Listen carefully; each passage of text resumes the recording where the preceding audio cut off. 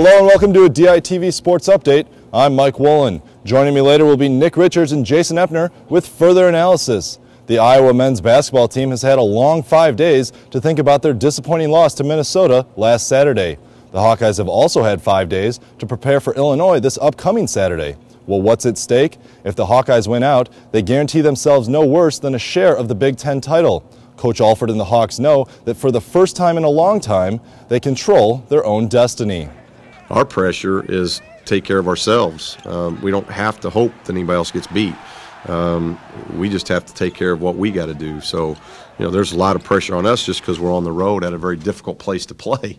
But I don't know game-wise, as far as importance of winning, there's any more on us than it is them. We know what we got ahead of us. It's a great team we're playing Saturday with, the two winningest players in the history of Illini basketball playing their senior night. So it's that's not an easy game, and next week won't be easy either. We just got to continue the journey and keep getting better. It's better to have it in your hands instead of having to worry about, oh, this team needs to beat this team. It never works out that way. It seems like whenever that needs to happen, it doesn't go our way. So, when we have 3 games left and if we win these 3, we get a taste of the Big Ten championship, then so be it. That's what it's about. I think what we got to do is just come out and be ready. We played well there last year, so hopefully we can, just concentrate, execute, and get the job done.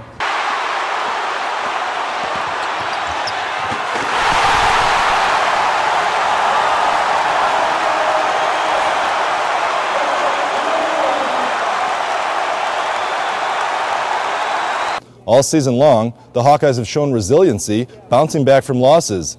Iowa will attempt the near impossible, going into Assembly Hall, a place that they've lost 16 out of 17 games in the past.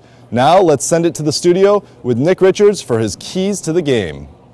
Thanks, Mike. Hello, I'm Nick Richards, DI sports writer, and I'll tell you how Iowa will beat Illinois this Saturday. My first key to the game is stopping Dee Brown. The Hawkeyes stifled the quick guard in Carver-Hawkeye Arena, holding him to just 6 points on 2 of 13 shooting. Iowa harassed the Illinois senior with Mike Henderson and Tony Freeman in a 15-point win on January 7th, forcing Brown to commit 5 turnovers. We'll have to do the same if Iowa wants to stay atop the conference with Ohio State. The second key is fouls. Iowa has to go at James Augustine and get him in early foul trouble. The forward picked up his 4th foul with 14:32 left in the game in Iowa City and was effectively neutralized because of it, spending most of the second half on the bench. On the flip side, Iowa has to protect Eric Hansen on the defensive end. The Hawkeyes are a much better team when he's on the floor, so 2 quick fouls could derail Hansen and Iowa quickly. The Hawkeyes' third key is the transition game. Iowa can't get caught in a foot race with an Illinois team that is faster and more athletic than they are. Brown loves to push the tempo as much as possible, and the Hawkeyes can't allow him to get out and run. If they do and Iowa gets caught in a running game with the Illini, Iowa could slide out of the top spot in the conference. My final key is relax. Iowa just needs to relax. The Big Ten title is not lost, despite Ohio State's win at Michigan State on Wednesday. Iowa still controls their own destiny. With 3 more wins, Iowa will take the top spot in the conference tournament because of their win over the Buckeyes. Iowa can't get caught up in Illinois Senior Day, and they can't let Champaign haunt them as it's done on so many occasions. It's a daunting task considering Iowa's poor record in Assembly Hall, a building Iowa has won in just twice since 1987. But with a win, this team could do something no Iowa squad has done since 1979, win a Big Ten championship. Those are my keys. Now all Iowa has to do is go out and actually play. Let's now send it over to Jason and Mike for some breakdown of Iowa-Illinois from earlier this year. Guys?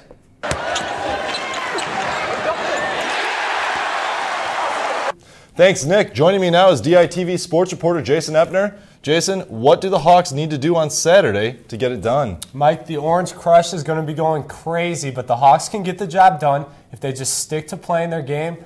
Let's break down some tape and see what the Hawks need to do to leave Champaign with a big W.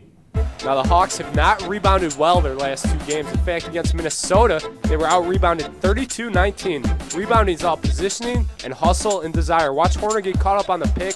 Nobody crashes. Trannon seals them off, and an easy 2 for Michigan State. That cannot happen on Saturday.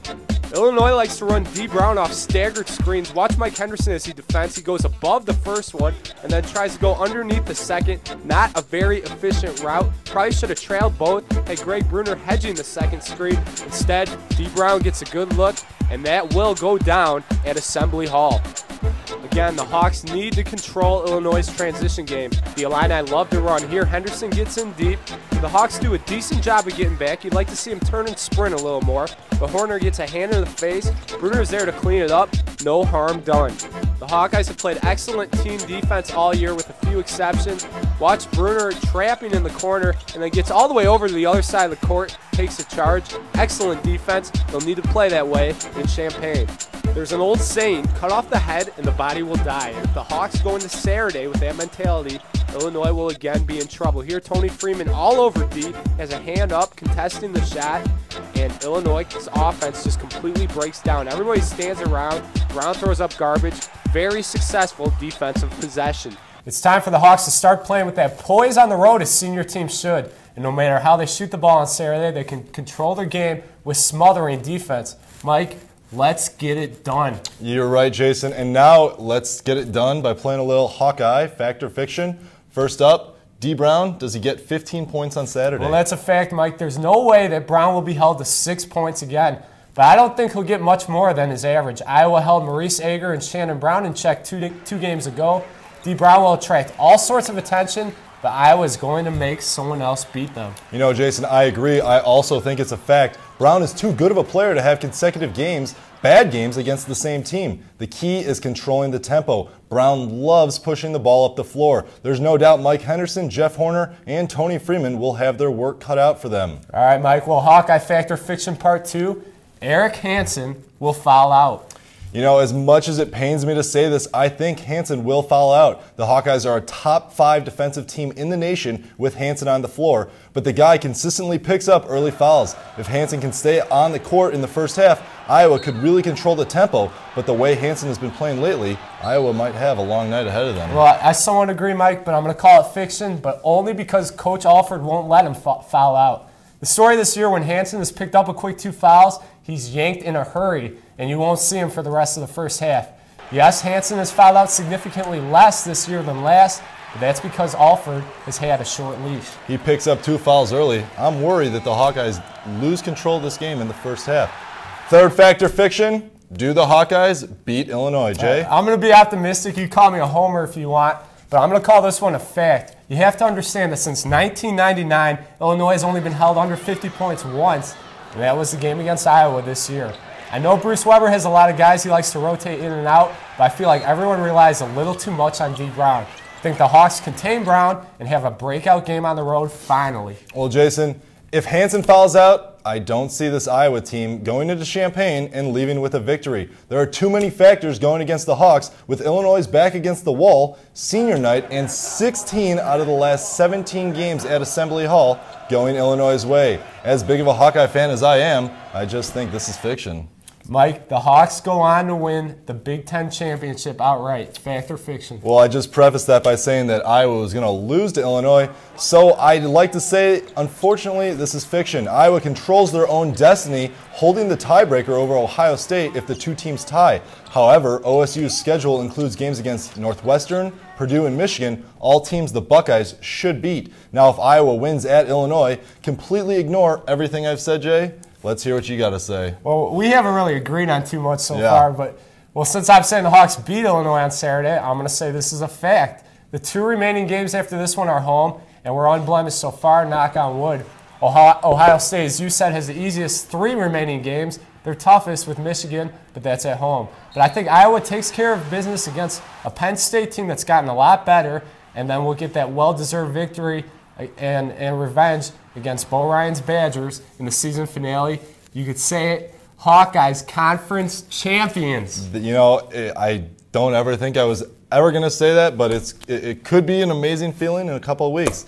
And you know what? That's all that we have time for Hawkeye Fact or Fiction. Iowa plays at Assembly Hall on Saturday at 5 p.m. DITV will have full game highlights and post-game reactions in Sports on Sunday. For Nick Richards, Jason Epner, I'm Mike Wolin. This has been a DITV Sports Update.